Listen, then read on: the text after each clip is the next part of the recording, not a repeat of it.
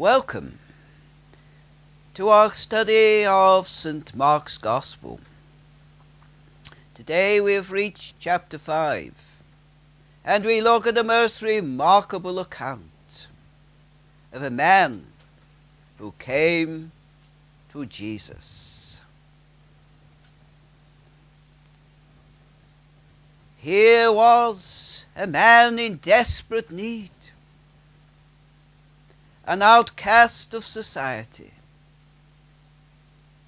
Yet on a day which we would never forget, came a man into his life, and more than a man, God himself. Jesus had come over to the land of the Gadarenes. And he got out of the ship, and what do we read in chapter 5 of Mark and verse 2?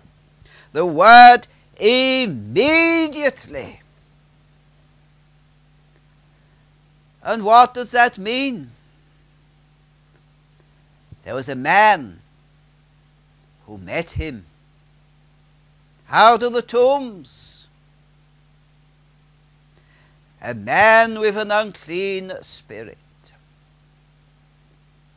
a man with a desperate need, a man without hope, a man who had been cast out by others, unloved, unwanted, uncared for. Yet soon as he saw Jesus, he recognized in this gracious person someone who would not just understand him, someone who would accept him for what he was and who he was, someone who cared about him, and someone who could actually do something about his need and meet his need. Does that not sum up every one of us, of our need of Jesus? Yes, we may have known him as Saviour and Lord for many, many years. But there was a time, a specific time, when we came to know him, when we came to receive him, when we opened our hearts to him, because we recognized that we were lost, we were helpless and hopeless. We were sinners without a Saviour. And Jesus came and spoke to our hearts and showed us that we were sinners in the sight of a holy God,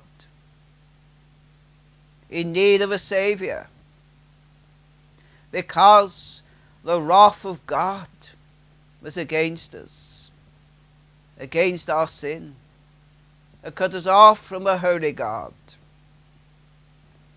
And here Jesus had given himself for our sin.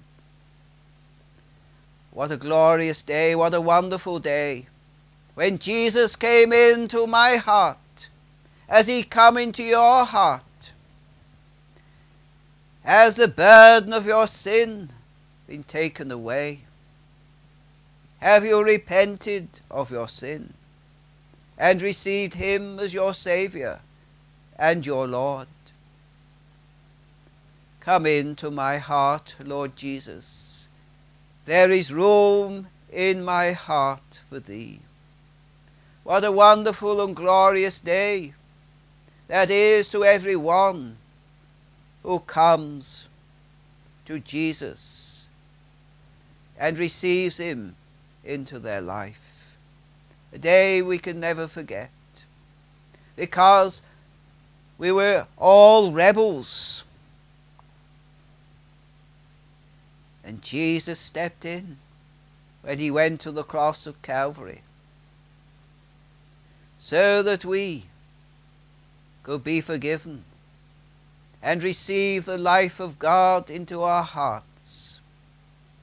For when Jesus does come into our hearts, he comes in as God. He comes in to stay.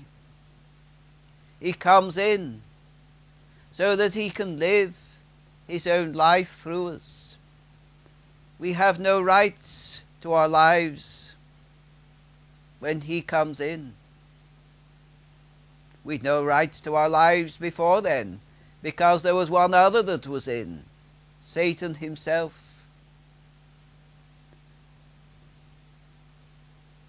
For all outside of Christ are of another kingdom, and that is the kingdom of Satan. Because we can see that in the life of this man, this Gadarene. Let us go further into the story here, the record. It tells us he had an unclean spirit. In other words, he was demon-possessed. Oh, in these days there'll be those, I think are mad, talking about demonic spirits. But when we've encountered them, we know about it. I well remember the night when I was in a house. Yes, I was away in another country. And it turned out to be a haunted room. And during the night, I knew I felt something round my neck. There was that which was trying to strangle me. Some demonic spirit. These demonic spirits are real. And it was the blood of Jesus which overcame that demonic spirit, and the demonic spirit had to get out of the room, get out of the house.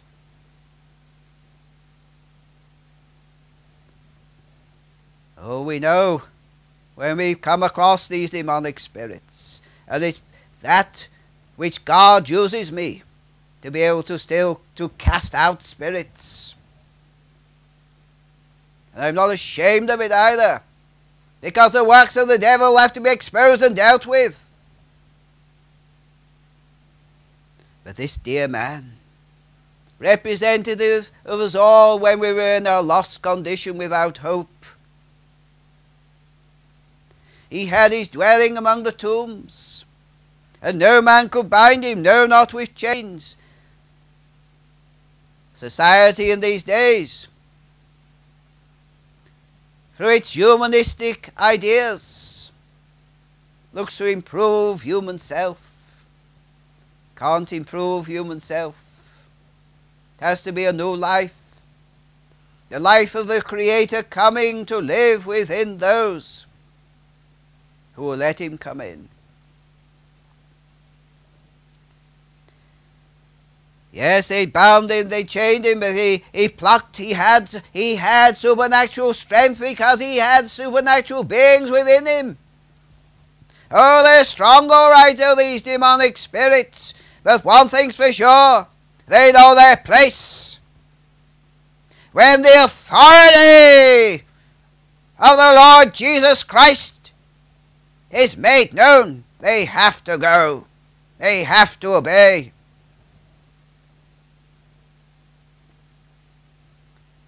And no man could tame this man, but Jesus, in his love, in his compassion, came to him.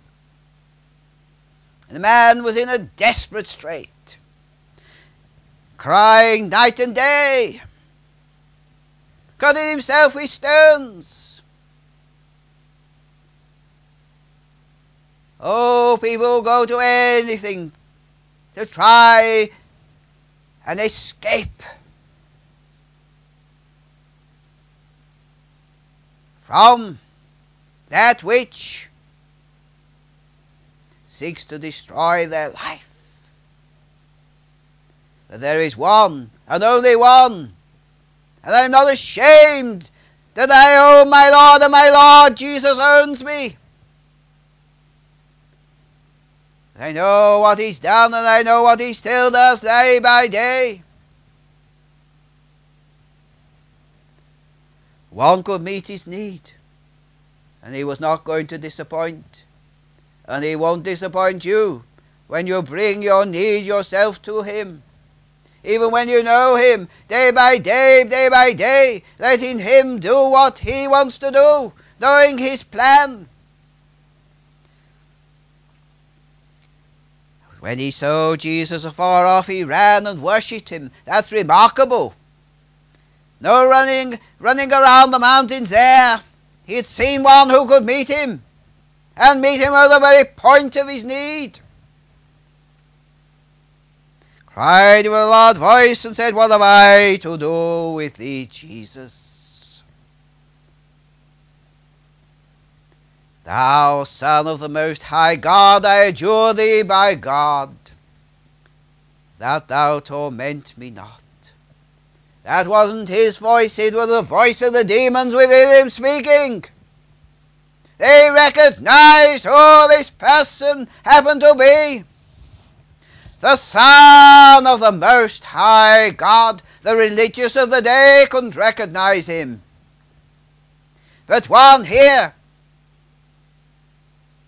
who was without hope and cast out of society, recognized him, because the ones living within him recognized the authority and the power of God. Jesus had said, "Come out of the man, thou unclean spirit." That is the authority of Almighty God. And what's more, those who know their position in Christ, that they're enthroned with Christ in the glory, having throne rights, as they have the same authority on earth as the Lord Jesus Christ had. Are you using your authority? Do you know your position in Christ?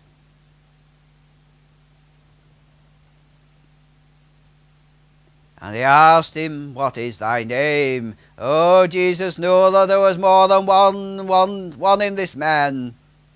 And he answered, saying, "My name is Legion, for we are many." And Jesus within us, by his Spirit, will give us the insight, the understanding, because it is him, not our human thinking. It's in the Spirit that we see these things. And you in Africa and Asia, you can see far clearer these spiritual things, these spiritual matters, because whatever your background may have been, even if you come from other religions, you had a spiritual understanding which is so lacking in Western society, because Western society is full of humanism, filled with ideas of men, instead of being dependent solely upon God himself and hearing from God.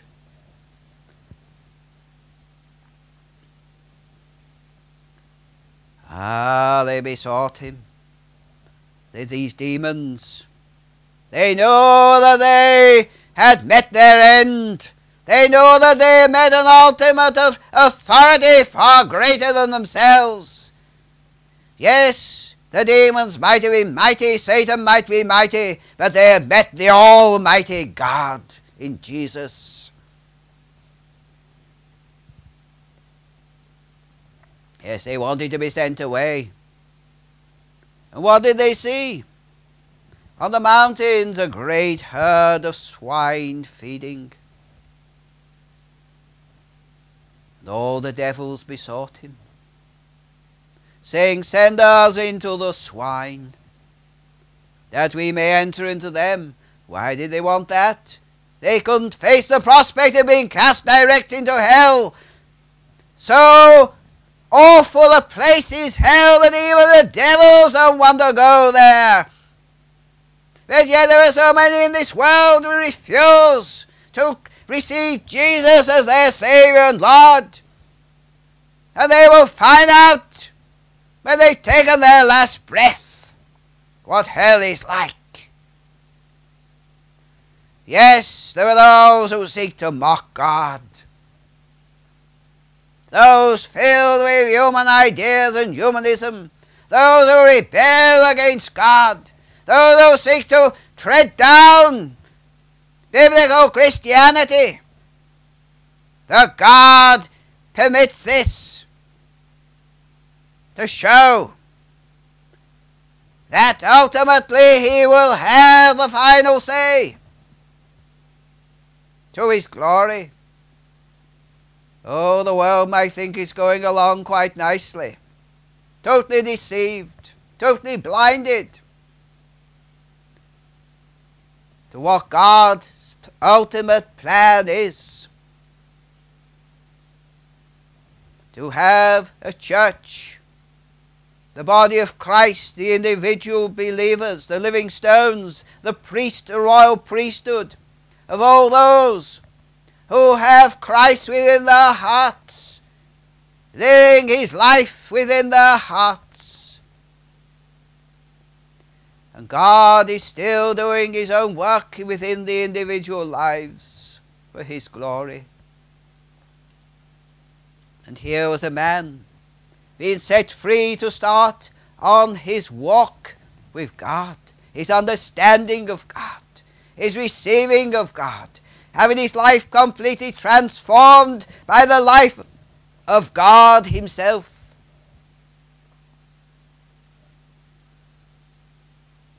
And Jesus gave them leave. Oh, go on, yes, He let them go, all right. And they had to go, they knew they'd to go. And the unclean spirits went out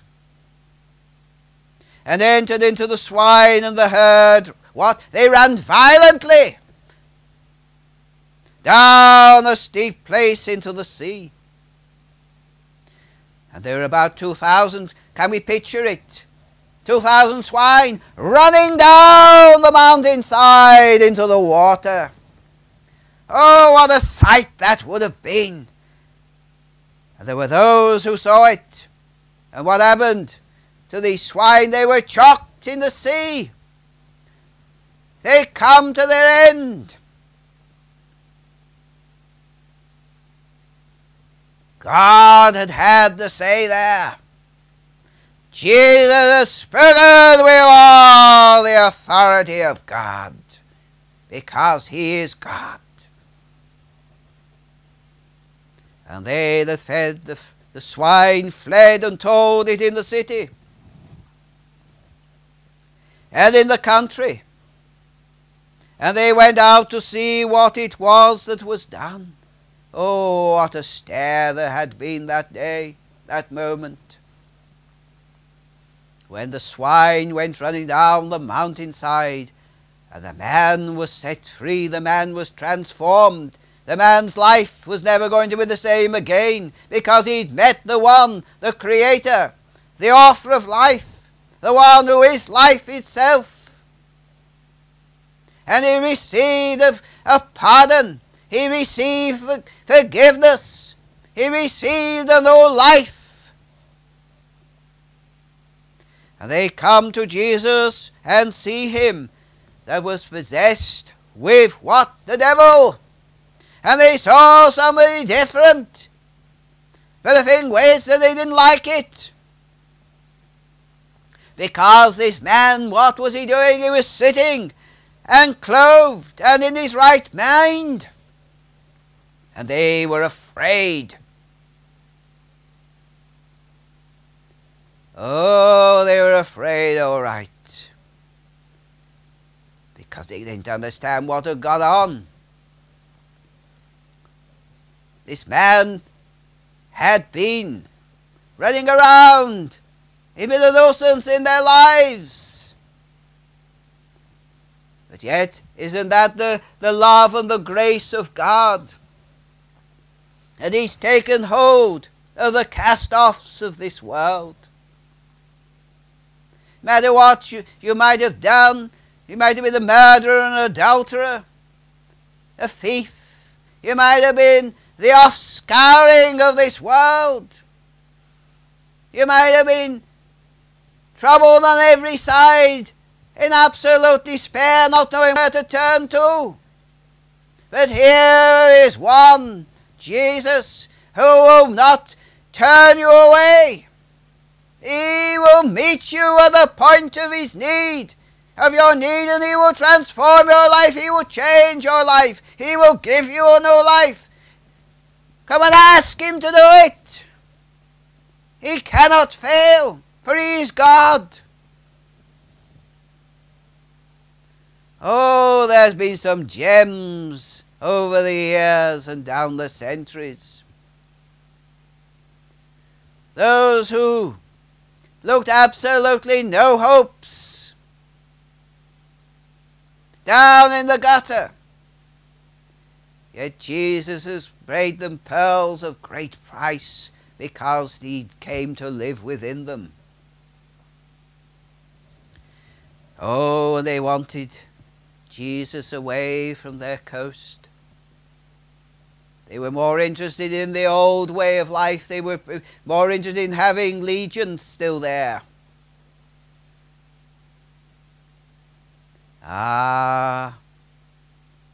Dead and established religion is more interested in remaining as it is than having the life of God within it. By proclaiming that Jesus Christ is Lord, that proclaiming that sinners are sinners, and there is still a Saviour who will forgive sinners when they repent of their sin and receive a pardon from him and the cleansing of his blood, and enter into the kingdom of God to receive a new life.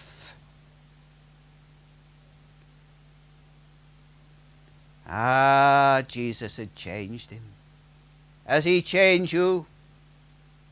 This man knew he'd been changed. This man knew his life would never be the same. He wanted to go with Jesus. And when Jesus was about to leave, he asked him if he could go. But Jesus said, "Go home to thy friends, and tell him how great things the Lord hath done for thee, and have had compassion on thee." Do you know Jesus has had compassion on thee? When we do know that he has had compassion upon us, then we will want to tell others. We have a message to proclaim, because there are still billions who do not know Jesus as Saviour and as Lord, who are still lost in their sins, still waiting to hear, still waiting to receive the cleansing of his blood and the pardon from God. Let us wake up